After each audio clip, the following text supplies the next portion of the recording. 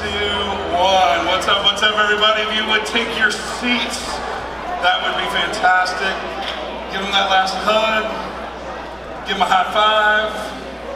On your way back to your seat, tell somebody they looks like they've lost weight. That's a great thing to hear from somebody. Thank you very much. I appreciate that. Thank you. Yeah. Good morning, everybody. We're so glad you're here this morning. And let me say, if you're a first-time guest, welcome. We're really glad you're here. I'm Pastor Mike. I'm the lead pastor here at Church of the Lakes, and grateful Pastor Doug, our associate pastor, will be back this afternoon. They've been in Africa with their family, and but glad to have them back. But we're glad you're here. And if you did not get an experience guide when you came through the door, our ushers have them. They would be happy to bring it to you. So just raise your hand. They'll bring it to you. Several things inside of there that are really, really important. So if you don't normally get a guide, let me encourage you today to grab one. So raise your hand. You're going to need a couple of things that are in there that are not normally in there. So if you don't normally get one, raise your hand, let them bring them to you. One of the things that's in there for our first-time guest is something called a Connect card. It's a way for us to connect with you. And you know, no hassle guarantee. Nobody's showing up at your front door, nothing like that. But we would like to communicate with you.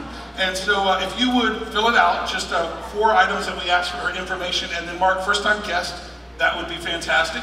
If there's anything we talk about to sign up, you can use a Connect card to sign up, as you can go on our website, on the app, sign up and do all that. But also on the back of that card is a prayer request space. And I want to take an extra moment, more than I normally take at this moment, to talk about prayer requests, because there's nothing like the amazing holidays to bring out the terrible. Come on, somebody. Can we be honest?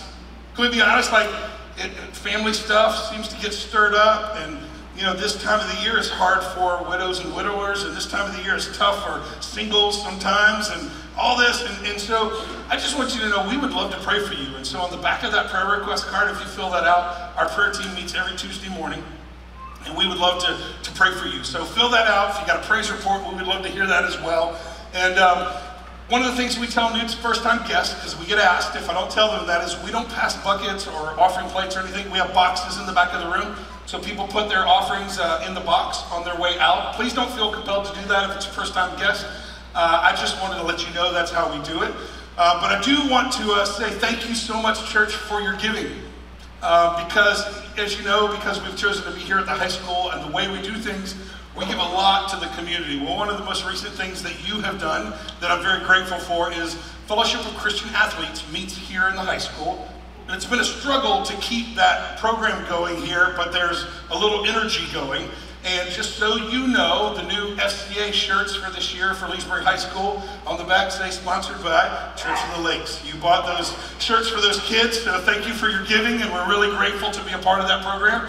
We have a new football coach. I don't know if anybody saw that. But we're excited. Leesburg High School's got a new head football coach.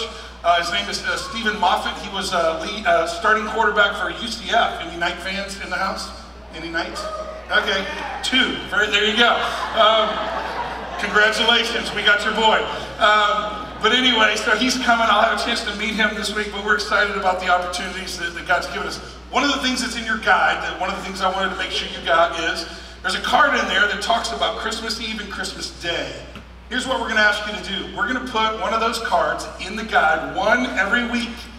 We're going to ask you each week to invite one person, right? So take that card that's inside of there and use that to invite somebody to come to either Christmas Eve or Christmas Day. Christmas Eve is going to be awesome. It's Winter Wonderland. Nora and the team have got a whole bunch of things planned for out there around the fountain in the courtyard. We got some bounce houses for the kids. We got hot chocolate and Christmas cookies and all kinds of cool stuff that's going on there. Savannah, who's leading worship this morning, she's been putting together a little, it's not a kid's show, it's a multi-generational show that they're going to be doing. So we have I think we'll have all 6 generations represented in the little drama that they're going to do on Christmas Eve. So you're going to want to be here that night, and then of course we'll have our regular service Christmas Day, the 25th. All right, so here we are, Christmas is here. I wonder what your family traditions are. When you think back to family tradition, Christmas time, what do you do? And I was thinking, like, what did we do? And one of the things that sticks out in my mind is doing puzzles with my grandmother. So Nanny and I would do these big puzzles. We would do them on the pool table, or we would do them on the dining room table. And I can remember almost being, like you're always looking for the edges, and it's who can find the edges first. And we would get a little competitive and all. But how many of you have ever done a puzzle, got to the end, and there was a stinking piece missing? Do you know what I'm talking about? You ever been that person crawling under the table, looking, or if you did it, we do it on the pool table, so you're having to look in the pockets and the whole, kind of deal, and then you'd accuse each other, come on, what'd you do with it? Stop playing around, it's your pocket in it, right? Or you'd accuse your cousin of stealing it, or the whole 9 yards. I want to talk to you over the next 4 weeks as we prepare for Christmas. And just so you know, Jesus was not born on December 25th. Does everybody know that? Right? That's not the way this happened. That's just the day that we choose to celebrate when he came. But I think it's so critical for us in this time period to focus our minds and our hearts on what this time period really is. What it means to prepare for the coming of the King. What does that mean? And we're so distracted with so many other things. Anybody here have all your Christmas shopping done? Anybody? I got a few OCD people in the house. Good, right? We've got anybody have 1 million parties on the docket? Yeah, like we're asked to show up at a bunch of different things. We've got all these things going on that are distractions. But I want to go back to this puzzle idea, that missing piece, because that missing piece is P-I-E-C-E. But I think what Christmas is all about is actually the missing piece, P-E-A-C-E. Jesus came because there's a missing piece. I don't think that's really hard to see. When you look at our politics, come on, y'all. Is there a missing piece? Divorce rates, is there a missing piece? Children, families, broken homes, those struggles, bullying that takes place, the chaos, the strife, the wars, the rumors of wars. I mean, as we talked about last week, as we gather today and we're comfortable sitting here nice in our chairs and our air conditioning, we have brothers and sisters being bombed in the Ukraine as we speak. There's a missing piece, the worry, the fear, the anxiety. There's clearly something missing. I want to do something interesting. I dare you to Google search how much pharmaceutical companies make off of our lack of peace. Billions of dollars is made because of our lack of ability to sleep without their help. Of our lack of ability, and please don't hear any condemnation for you that might be taking something right now. That's not what that's for. It's just to understand the world's trying to give us a peace, and it's not the real peace. I mean, this world is literally profiting off of our lack of peace. Marketing today is really an effort to show you where you lack peace and how we can solve that for you. I was watching a football game last night and a Volkswagen commercial came on, and I wish I had gone back or something. It didn't hit me till later on in the football game. Oh my gosh, that's exactly what we'll be talking about tomorrow morning. But the Volkswagen commercial basically showed the chaos of life and kids and some of what you guys went through this morning, herding cats at your house to try to get them ready for church. And then it showed this Volkswagen as if this Volkswagen was peace. This Volkswagen was the place, right? I wonder, would CNN or Fox News profit anything if everyone got along?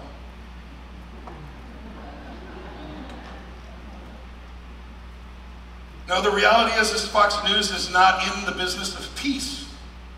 And CNN is really not in the business of peace. And MSNBC, and I'm not picking on any particular one or taking a party there. I'm just simply saying I want us to recognize that political consultants, for the most part,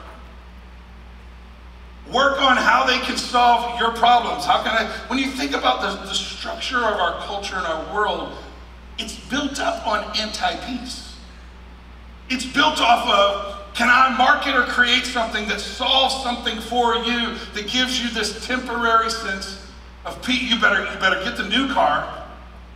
You better get the new phone. I got an iPhone 13 the other day. I saw the commercial for the new 14. And something went through my head like, oh, I bet I should go get the 14. And I thought, why?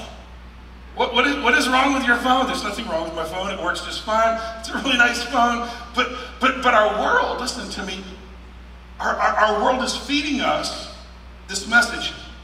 And it's in the context of a world of anti-peace, of lack of peace, of chasing things, that Isaiah 9:6 says this, because it was the same story back then as it was now. It says this: for to us a child is born, and to us a son is given, and the government will be on his shoulders, and he will be called Wonderful Counselor, Mighty God, Everlasting Father, here it comes, Prince of Peace. Prince of Peace. And then later on in Isaiah 26:3, it says, you will keep in perfect peace those whose minds are steadfast because they trust in you. Now fast forward 700 years, and we get the announcement of Jesus' birth. And the angels appear to the shepherds. Luke 2:10, it says, and the angel said to them, do not be afraid, I bring you good news. How many of you know that's what our world's looking for? In an anti-peace culture, they're looking for good news. They're looking for something good that will cause great joy for all the people. Today in the town of David, a Savior's been born to you. He is the Messiah, the Lord. This will be a sign to you. You will find a baby wrapped in cloths and lying in a manger. And suddenly a great company of the heavenly host appeared with the angels, praising God and saying, glory to God in the highest heaven, and on earth peace to those to whom his favor rests. Let me read that again. Glory to God in the highest heaven, and on earth peace to those whom his favor rests. Let me pray. Father, as we push in a little bit today, as we try to discover peace, Holy Spirit, would you speak deep into our souls today? We need your help. In an anti-peace culture, and often we have created anti-peace behaviors in the way that we act. Holy Spirit, would you bring peace into our souls today through your word, we ask. In Jesus' name, amen. Real peace. Real peace. How many of you know there's such thing as a false peace? Right? Why does this matter so much? Well, it matters so much because when there's peace in a home and something goes down, how many of you know that a home with peace, you can accomplish in 5 minutes what you can't accomplish in 5 hours when there's not peace? When you're in a school, here we are in a public high school, and when you have administrators that have peace in their lives, they administrate better. They lead better. They discipline better. When kids come and they have peace, and Tomas was just talking about this morning, so many of their kids come with anxiety and fear. What they're talking about right now with our kids is they're trying to create what they call safe spaces. They're spaces that when kids come to school, they can have a place that's just safe, right? It's what we've seen in our teen center with what we call the living room where the couches are. It's just a safe space. How many of you know when there's a place of peace, kids learn? How many of you know when teachers are at peace, they teach better? Right? How about when roommates are living together and they're trying to decide to what level of cleanliness are we going to decide in this household? How many of you know when there's peace in that conversation, it goes better? How about at a job? When a job has peace, that even when there's conflict, but a boss brings healthy decision-making into it, that business grows. Scientists, doctors have even said that somebody who is at peace in their mind and in their heart, their body actually heals faster. Like you can get over the flu faster because of peace. So I want to say it this way to you today. This is my big idea for today. Peace is powerful, but you have to let it in. Peace is powerful, but but you have to let it in. Look at Colossians 3:12. Therefore, as God's chosen people, holy and dearly loved, clothe yourself with compassion, kindness, humility, gentleness, and patience. Well, those are hard for me. Anybody else? Y'all are holier than me? Those are easy for you? But those are tough, right? To be gentle, to be kind, to be patient, bearing with one another, and forgiving one another. If any of you has a grievance against someone, forgive as the Lord forgave you.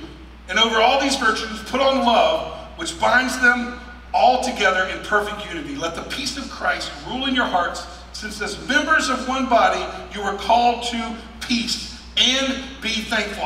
We're going to memorize that one today. See that verse 15? Let me read that again. Would you read it with me? Let the peace of Christ rule in your hearts, since as members of one body, you were called to peace, and be thankful. Let's do that again. Let the peace of Christ rule in your hearts, since as members of one body, you were called to peace, and be thankful. One more time. Let the peace of Christ rule in your hearts, since as members of one body, you were called to peace, and be thankful. I want to walk through that verse today. And I'm going to drill this verse into your heart today. But I want to break it down into different pieces. And I'm hoping that God will speak to you in a very, very powerful way. I'm laughing because I'm teaching on peace today, but right now I'm having a crisis moment, and you don't even see it. And my crisis moment, James, is that my computer's about to die. So if y'all could get me a power cord, that would be fantastic. How funny God is, right? How funny God is in the process. But the peace of Christ, what is the peace of Christ? Well, the word in the original language is shalom. Shalom. Peace. Shalom. It's a greeting. Thank you, James. You're so cool, bro. I appreciate you. Aren't you grateful for these guys? They're really, really good. Thank you. Appreciate you. Shalom. Peace. Now I'm at peace. Look, it's got the little air. Woo, yeah. Shalom. Shalom. This peace, it's much more than the absence of conflict. Or much more than the absence of chaos or confusion. Shalom, listen to me, it's a relational idea. It is to be in right relationship with God, right relationship with people, and to be in a good place with your surroundings.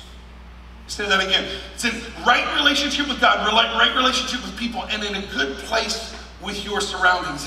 It's thriving, it's flourishing, it's fullness.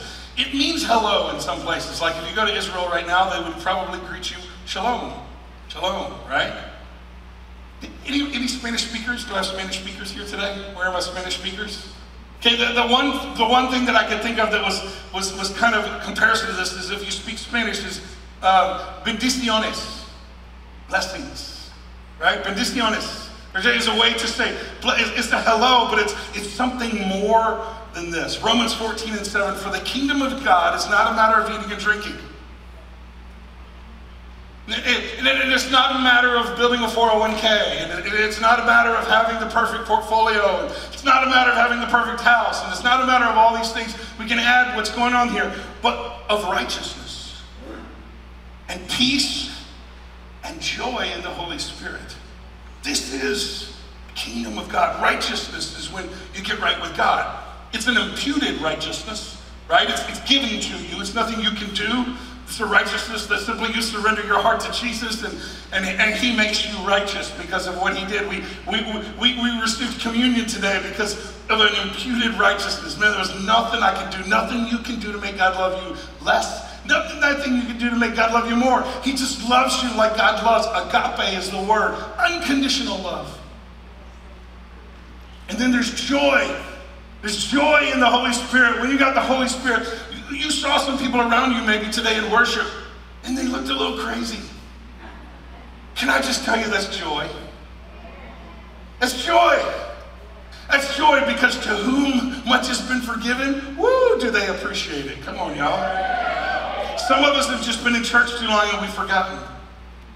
We've forgotten what it felt like to be in the gutter. We've forgotten what it felt like to be at that place when God would say, yeah, you, I got you. And I'll pull you up out of that place and make something out of you. And give you life and give you something, that joy in the Holy Spirit. But right in the middle of righteousness and joy, what does it say? Shalom, peace. The kingdom of God is about peace. The kingdom of this earth is about anti-peace.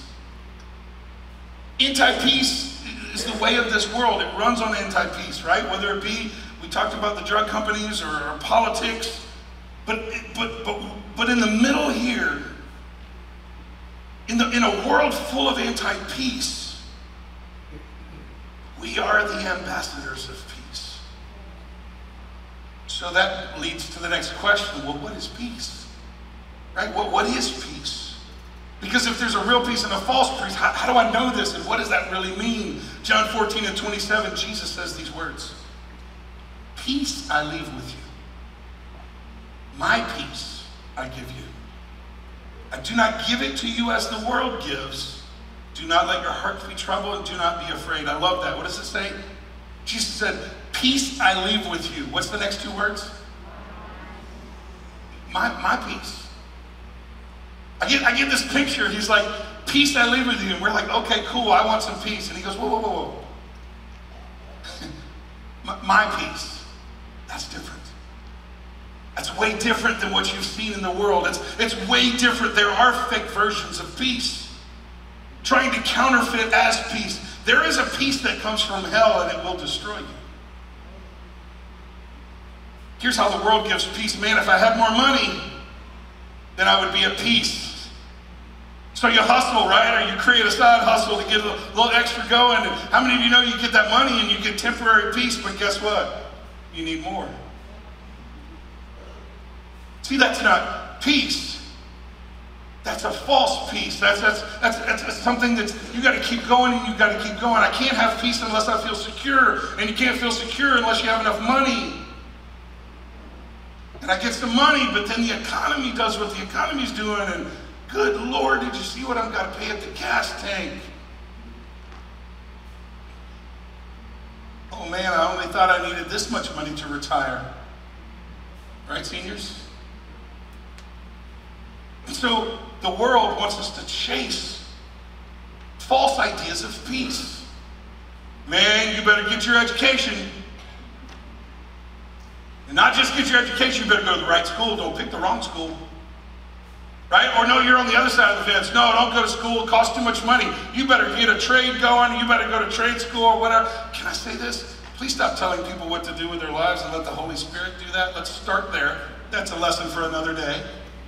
But the point is this, is we're chasing. If I get to this school, is this the right school? Is this the right place to be? I got to do this because if I don't go to school, I'm going to waste my time and then I'm not going to get a good career. And I need a good career because I need a boo. Come on, singles, where are you? Right? For my older folks, a boo is a boyfriend or girlfriend, right?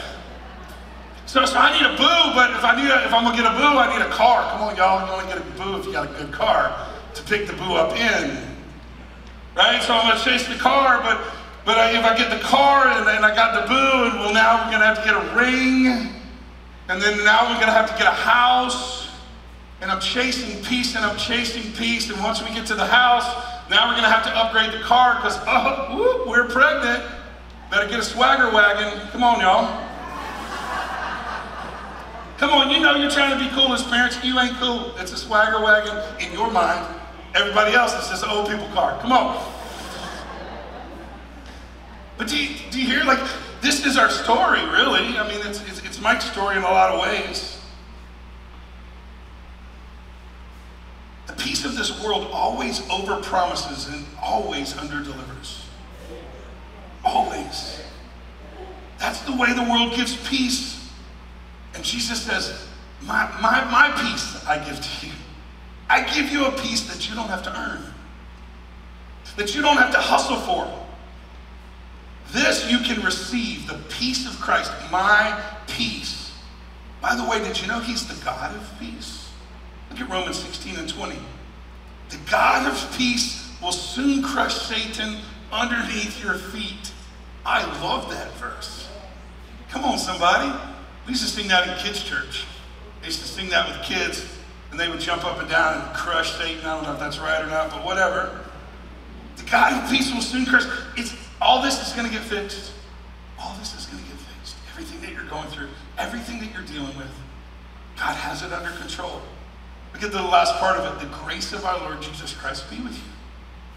Be gracious. I don't know if Satan's coming at you right now, or if you're going through some stuff, but somebody needs to hear the God of peace will soon crush Satan underneath your feet. The God of peace will soon take care of your situation. 2 Corinthians 13 and 11. Finally, brothers and sisters, rejoice. Strive for full restoration. Encourage one another. Be of one mind. Where is it? Live in peace. And the God of love and peace will be with you. 1 Thessalonians 5 and 23. May God himself, the God of peace, sanctify you through and through. May your whole spirit, soul, and body be kept blameless at the coming of the Lord Jesus Christ. The one who calls you is faithful, and he will do it. Amen? 2 Thessalonians 3 and 16. Now may the Lord of peace himself give you peace at all times, in every way. You hear that verse? May the Lord of peace himself give you peace at all times, in every way. May you have peace the day before the Florida game and the day after the Florida game. Right? Choose shalom, peace, shalom. Something deep inside there's something more to that. This is the peace of Christ. Let's break that verse down a little bit more. Let is the first fill-in on that next part. Let. You have to choose shalom. You have to choose peace. It's a choice for you to make, but this is how we choose it. Look, let the peace of Christ rule in your heart. Let the peace of Christ rule in your heart. I've heard, I really like musicals and Broadway and those kind of things. And I've heard of Broadway shows that they would put out in New York, and they just don't hit it. They just don't get the traction. They just don't have the thing. And I read the story about this one particular show, and finally they figured out, they took the supporting actor and the lead actor, and they switched roles. And they put the supporting actor as the lead and the lead actor as the support, and boom, it exploded. What's the point? Church, if you could just get the right lead in your life, your story would come together. If you could just get the right lead in your life, your story would come together. I'm tempted, I don't know about you, but peace is when I'm ruling. Anybody else a control freak like me? Right? Peace is when I'm ruling and I'm in control and I have it all under control. The key to peace is getting the right guy in charge, and that right guy, his name is Jesus. As long as you think you're Batman and you don't understand you're always going to be Robin, as long as we believe that, when we believe I'd be happy, I'd be satisfied if I could just get my preferences on everything, if everything, in your marriage, if you could just get your preferences in your marriage, everything would be better, right? Right? If the toilet paper would go the right way, and if the vacations were to the right place, right, and we spent money the way I thought we should spend money, but if I was ruling, then it would not be good. Let the peace of Christ rule. Doesn't say let the desires of your own heart rule. You will never be satisfied getting all your needs met, which is why there's people that have money and options and privileges, and they're still miserable. Let the peace of Christ rule. Let the peace of Christ rule. See, I'm prone to believe that if I'm in charge, it's all going to be good. Yet what I need is the peace of Christ to take charge of my life. Philippians 4, 6, and 7. Do not be anxious about anything. Anybody ever get anxious? Anybody ever worry? Or you just totally chill? But in every situation, the temptation is to believe that I can apply what we're doing here. What I mean by that is, some of you came today and you're listening to a nice Christian TED Talk after the little Christian concert in a Christian church, and I'm going to pray here. But when I go out there to the real world, it's different. Like, I can pray about stuff here, but once I go into the real world, you know the real world where my employee has not shown up for the 5th day in a row and I'm ready to strangle them? The real world where I've got a demon-possessed boss who micromanages everything? Anybody? Don't point at him. The real world where you've got teachers that are unfair from your perspective. Students? You're married to somebody, and you're thinking, this is never going to work. Mom said I shouldn't marry him. Feels like we've been married forever. Here we are on day 4.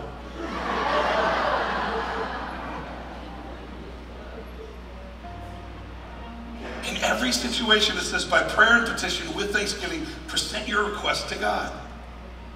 And the peace of God, this is good, y'all. Listen to these words. The peace of God, which transcends all understanding. You can't figure it out. You can't get in the science lab and write up the equation. You can't do 1, 2, 3, 4, 5, 6 steps to make the, no. The peace of God, which transcends all understanding, will guard your hearts. Will guard your hearts. That term, guard your heart, the original language is the same thing where we would get the idea of an umpire or a referee. For those of you who watched, and I'm not picking, relax, but for those of you who watched the Florida State game, right at the end, Florida's got the ball, they're driving, and they throw a ball out to the flat, and one of our guys knocks the ball away for Florida State. And it was pass interference, no pass interference, pass interference. How many of you know every Florida fan could pass a lie detector test that it was pass interference? And every Seminole fan could pass a lie detector test that it wasn't pass interference. See, in the chaos of our lives, in the chaos of what's going on around us, we just have a limited perspective, and guess what we need? We need a referee. We need somebody who's objective outside of the chaos to make a ruling. That's what this means. I need the Holy Spirit of God to rule in my life because I'm too involved. I'm too one-sided. I'm too into the mix and in the process. I need this outside objective on liquor. In the chaos, you need to let the peace of Christ reign. It will rule you in a way that regardless of what the call is on the field, that you have a peace. Regardless of what's going on in your life, that you have a peace. Not like the peace that the world gives, not that depends on circumstance. You got a peace that depends not on what's going on around you, a peace of the reality of what's inside of you because of what happened for you 2,000 years ago on a cross. The peace of Christ rule in your hearts. I'm walking through this because I just need you to remember he doesn't forsake his people. He doesn't forget where you are. He's not clueless to what you're going through. But when you let the peace of Christ rule, you understand Jesus will sometimes allow you to go through hard times just to show this world how good he is. I didn't get any amens on that one for some reason. How many of you have been in trouble but God came through? Anybody? Anybody got that testimony? How about another time, besides that one, that you were in a bad spot or trouble and God came through? Anybody? So why is it that we get to the next one and we have spiritual amnesia?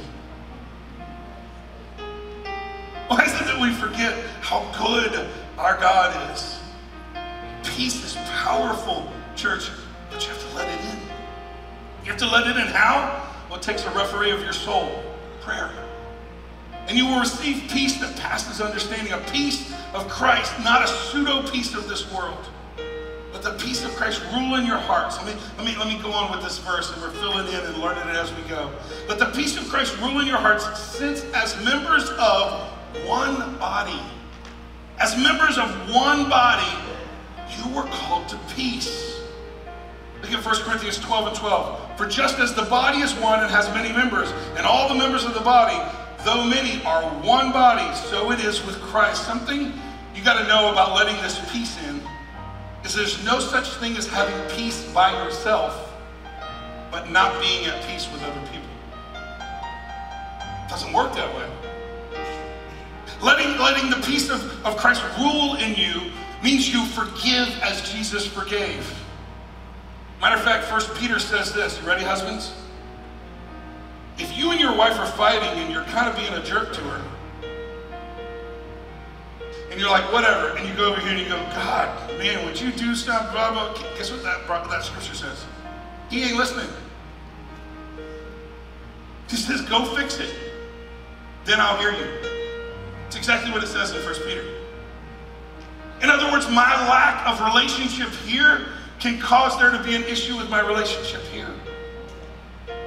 We all know my lack of relationship here could definitely cause a relationship here, right? If I'm not in right relationship with God, it's really hard to be in right relationship with people. But I don't know if you've ever thought about it, that we are one body and the peace of Christ is ruling in your heart when you are at peace with others. But when you have angst, and when you have struggle, and you have a problem,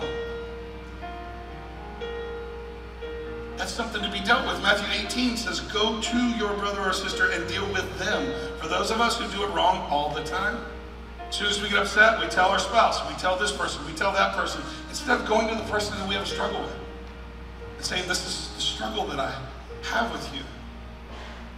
I wonder how often people come to church, because I get this sometimes, people will come to church and go, I tried the God thing, I don't think it's really real.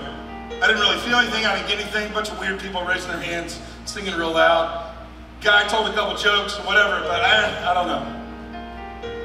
Because they never felt the presence of God, because they never felt the peace of God. What they're not realizing in the moment, it is their angst with people and their anger and unforgiveness that blocks their relationship with God, that's causing a problem with this connection with God. Shalom. Shalom is right relationship with God, right relationship with people, and a right spot with my surroundings. See, we're a body. Which means we're parts of a body, and we've got to function. I don't know if any of you have ever played baseball or golf. Maybe those are two good examples, but you're going to need both hands. Right? You need to either, whether it be on the baseball bat or whether it be on the golf club, you're going to need, but if you've got a broken hand, and you walk out to the golf course, you walk out to T1, and they match you up with some people, and you have a broken hand, and you start swinging with one, they're just going to look at you like you're crazy. Then it hit me. So, is our ineffectiveness as a body, as a church, sometimes because individual members are wounded and haven't dealt with it? And I thought, God, I asked this question this week, and I challenge you. God, where am I hindering the body? Because I don't realize, in America, we like this Lone Ranger concept, right? I'm on my own, I do my own thing, I don't have anything to do with anybody else. The more you read Scripture, the more you understand we're so interrelated. We're so connected that what I do affects you and what you do affects me. Matter of fact, the Bible goes on to say that sin goes generationally. That a father's sin will follow the children for a second and third and fourth generation. So we've got to be real with the church and say, if we're going to be at peace with God, if we're going to let the peace of Christ rule in our hearts as one body, and that's what it means for me to get real with my stuff. For me to get real with my hurts. This is why we say you need to be in a small group. And a lot of people push back. I'm not doing the small group thing, and they're too cool for school, or it's a pride issue, or it's an insecurity issue, or whatever it is. But I want to challenge you with a concept that the Holy Spirit really challenged me with, and that is, am I potentially the one holding back the church from being all that it should be? Because I'm the broken hand that won't admit that I'm broken. See, letting the peace of Christ rule in your heart is being okay with, I'm broken. Being okay with, I'm a mess. Being okay with, I got some stuff that need to be dealt with and worked on inside of my life. And I understand if I don't address those things, I could be the hindrance of the church. Let the peace of Christ rule in your hearts, since as members of one body. You were called to peace. And then it ends with 3 very simple words. It's just kind of funny. It says, and be thankful. And be thankful. Be thankful. And by the way, this is how this kind of ends. And be thankful, we can say those 3 words of be thankful. Be thankful, be thankful. One of the signs, listen to me, this is powerful. One of the signs of a darkened heart is when you cannot be thankful for something. It's amazing when people get divorced, how often this happens. Fairly soon afterwards, there's an aha moment of everything that's now missing. Because I had gotten so against that person and focusing so much on their offenses that when they were gone, I now recognized what they did for me. I recognize now what I actually am grateful for and I miss in the process. What happens when you're so aware of the offense that you're not aware of the blessing?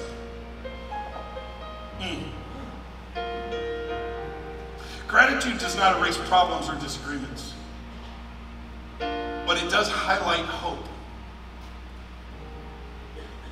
When was the last time you highlighted hope in your marriage? Highlighted hope in your home? Highlighted hope in your workplace? Where there is gratitude, it makes unity possible, which makes peace possible. Boy, this is a revolutionary thought in our world right now. Right? You ready? Not every Republican is evil.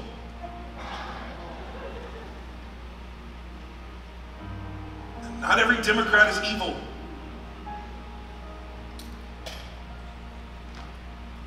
As a matter of fact, they were both created in the image of God.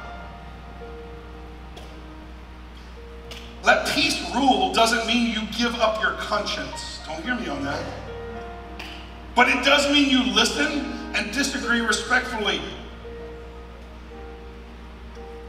Simply for the fact that they bear the image of God.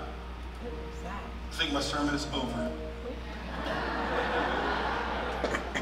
Whoever the lighting person was did not like the political comments.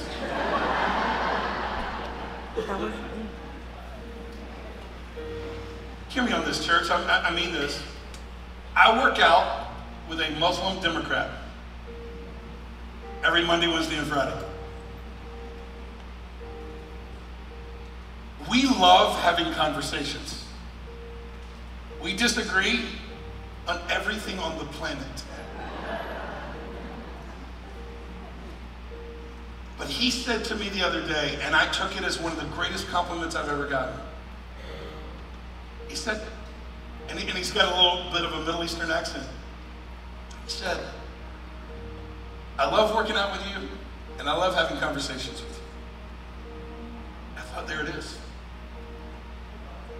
Let the peace of God rule in your heart in such a way where you don't have to lose your mind. Come on. Everything out there, just chew them up and spit them out, right?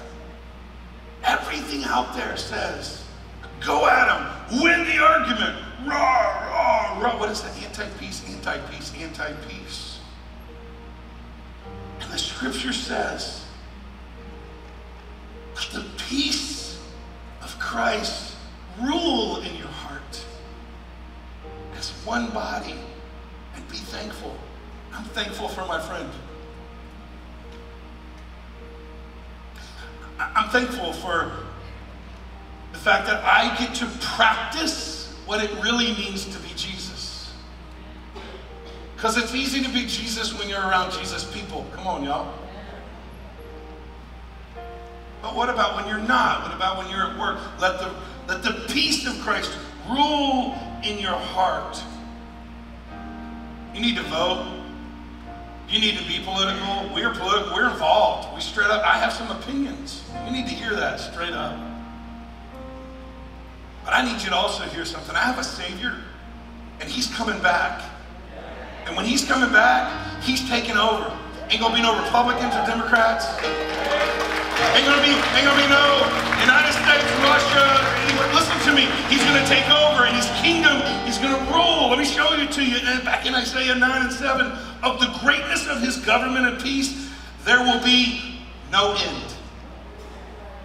Of the greatness of His government and peace, there will be no end. He will reign on David's throne and over His kingdom, establishing it and upholding it with justice and righteousness from that time on, and how long?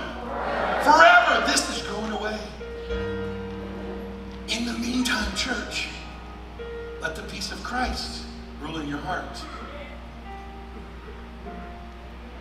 Anybody ever seen an amazing trailer for a movie? You ever seen a trailer that you go, oh my God, I can't wait to see that movie? Like when the new Top Gun came out. Come on, y'all. Right? Or maybe like Black Panther. Man, when I saw the Black Panther trailer, I was like, gotta see that movie. Come on, yeah, I got some kids nodding their heads. Can I say this to you? Listen to me. You're heaven's trailer. Your life is heaven's trailer. Let the peace of God rule in your heart, so that by the way you live, this anti-peace culture will look at you and go, what is that? And I gotta get some of that.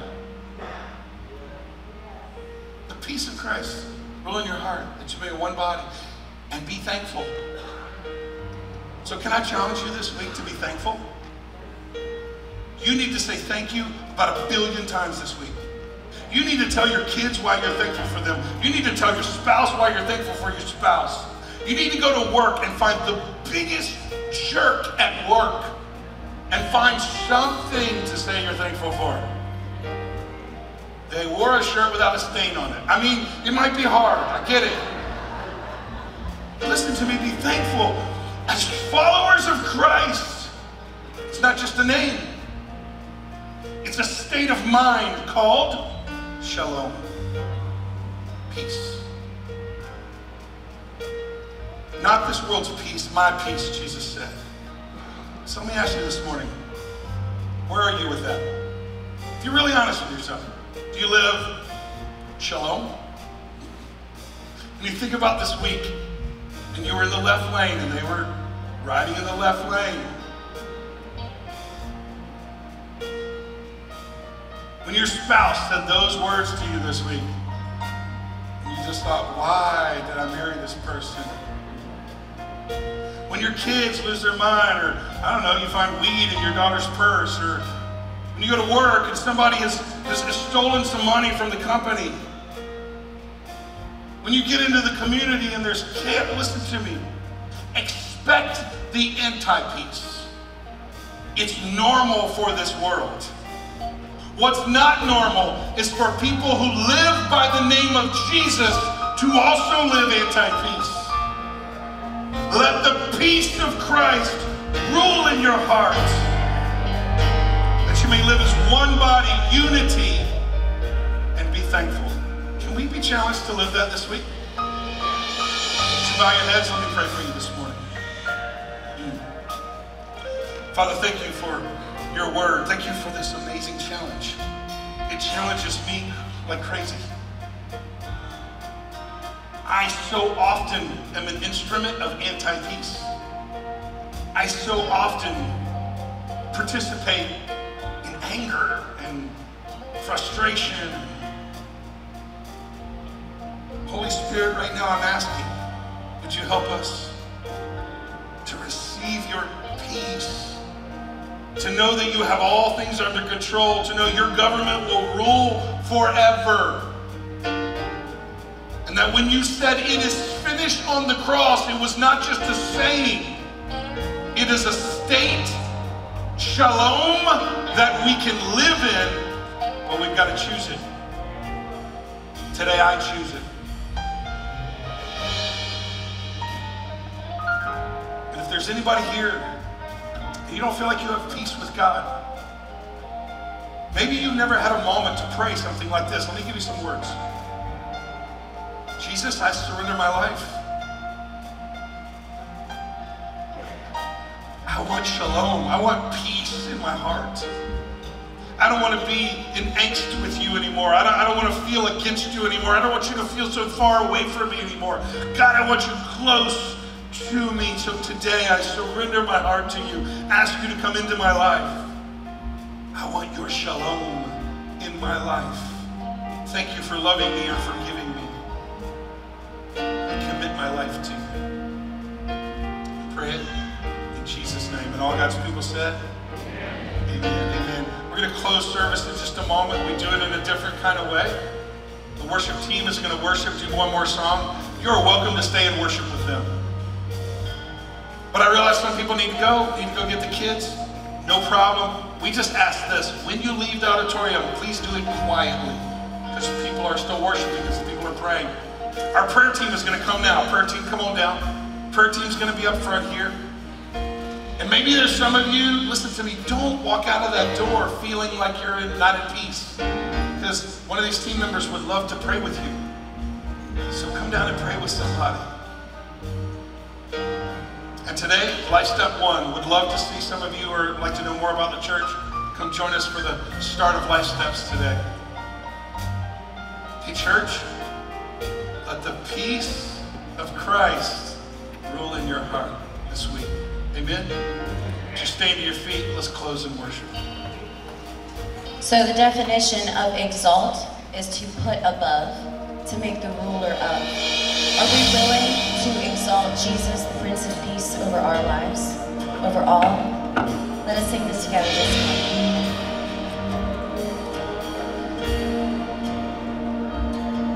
We exalt you.